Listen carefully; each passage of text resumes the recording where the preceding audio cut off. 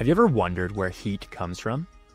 We feel warmth from the sun, a crackling campfire, or even the heat from our own bodies. But have you ever stopped to think about how heat is actually made? Heat can be generated in different ways, and once you know how it works, you'll start noticing it everywhere. Let's explore the main ways heat is produced.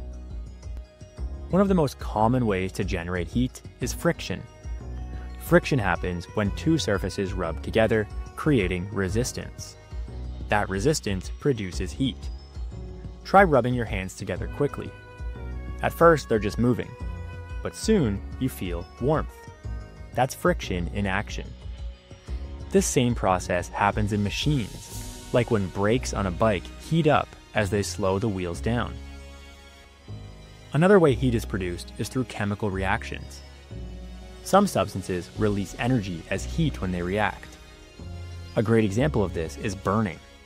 When you light a candle, the flame is a result of a chemical reaction between the wax and oxygen in the air. The same thing happens in a fireplace or a car engine, where fuel burns and produces heat energy. Heat can also be generated by electricity. Many appliances, like toasters, ovens, and hair dryers, work by running electricity through special wires called heating elements. These elements resist the flow of electricity, and that resistance creates heat. Ever touch the back of your laptop when it's been on for a while? That's heat being generated by electric components working hard. Another source of heat is the sun. The sun is like a giant energy factory, constantly producing heat through nuclear reactions. Deep inside the sun, tiny particles called atoms smash together, releasing huge amounts of energy.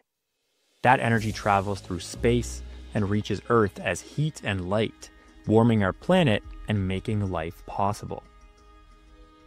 Finally, there's geothermal heat, which comes from deep inside the Earth.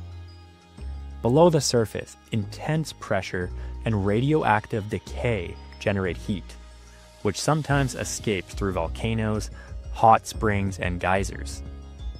Some places even use geothermal energy to heat homes and buildings. Heat is all around us, coming from friction, chemical reactions, electricity, the sun, and deep inside the Earth.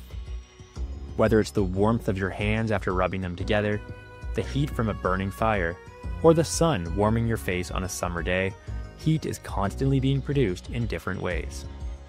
Now that you know how, keep an eye out. You'll start spotting heat generation everywhere.